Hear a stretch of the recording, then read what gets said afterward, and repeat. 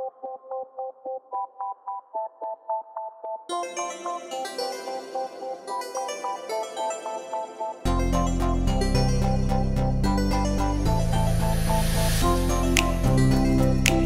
my name is Avikho Sachu. I'm an artist by profession. To create an art, usually I use canvas, acrylic or oil. Sometimes I do watercolor also. I get inspiration from the daily life, the daily activities, nature's environment and social issues. When I create an art, I usually go into my own zone, my own space. When I focus on my painting, I lost into the art. So usually it gives peace and free our soul, free our mind. So it's actually a therapy for me.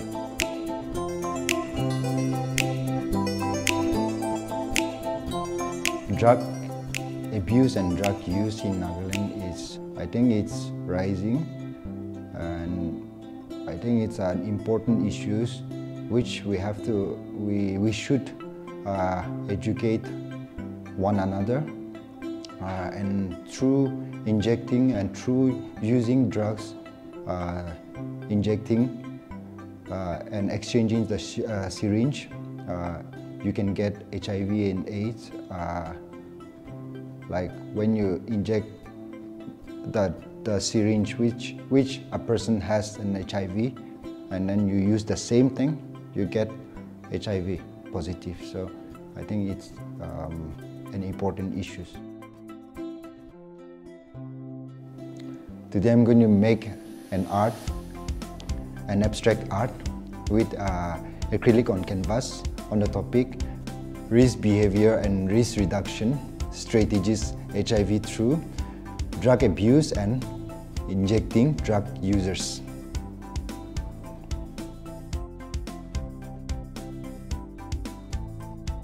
When I first get this topic, the first thing which came to my mind is blood.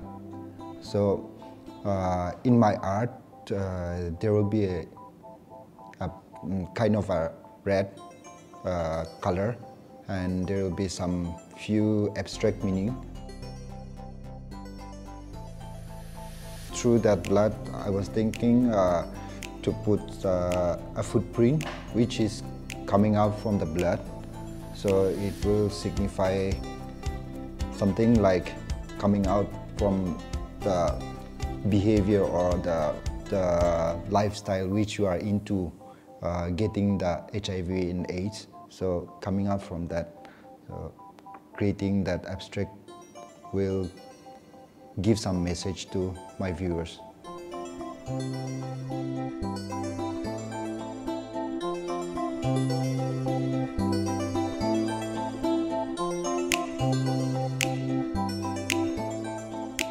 Through this art, I want to convey the message like the red signifies the virus of HIV and AIDS, and the footprints which is coming out from the blood represents that you should never go or indulge in drug abuse or drug uses, or if you do, there is always a way to turn back. There is a way to recover and get away from your addiction.